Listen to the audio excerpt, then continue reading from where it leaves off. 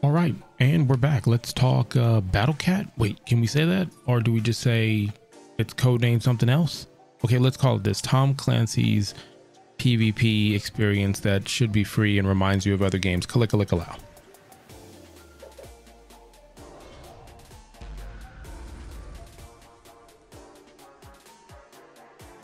All right, feels good to be back. So really briefly, I'll go into it. There was a rumor.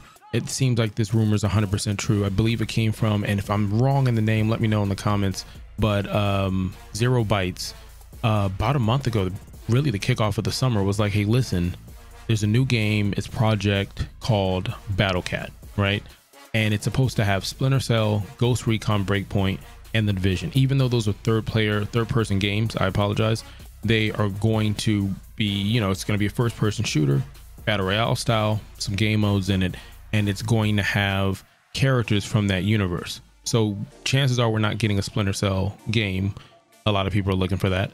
And they put out this logo that you have that's, you know, this animated thing in the back. Now it looks too fun. Again, they said the wild side. It looks too fun to be, I don't know, anything other than like a battle royale. It doesn't seem like this is what they would do for Splinter Cell.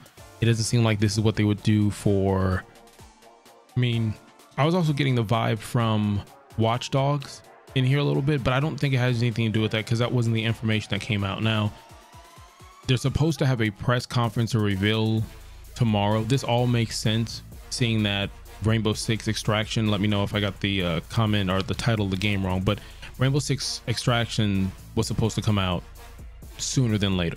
Now it's going to be later. I think it got pushed back to 2022, and it just makes sense. Like, they're moving things around. You still have Heartlands that's coming out, but it shouldn't be that, because Heartlands was supposed to be, I don't know, it felt like it was just in the Division universe.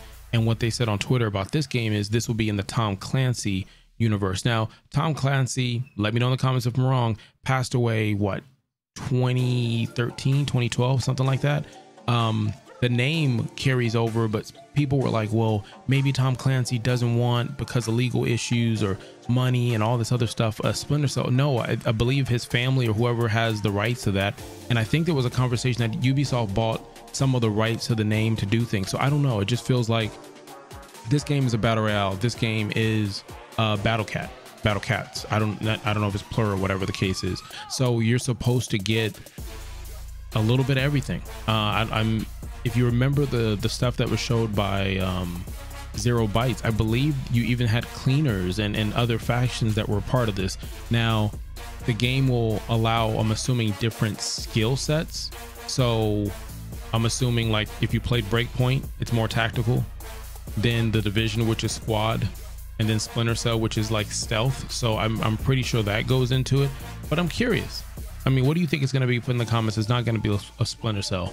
And the modes that they were talking about that had leaked a month ago was Escort and Ringleader, were two things where it's like you got to take a package to a certain area, and then the other one was like a death match or something like that, where you have to like kill NPCs, or you have to kill enemies, because I don't think there's any NPCs in this. I could be completely wrong, which is fine, but I like the fact that I just put it out here for the universe. So could have been anywhere in the world, and you're here. We'll all find out very soon. Until next time, Click out.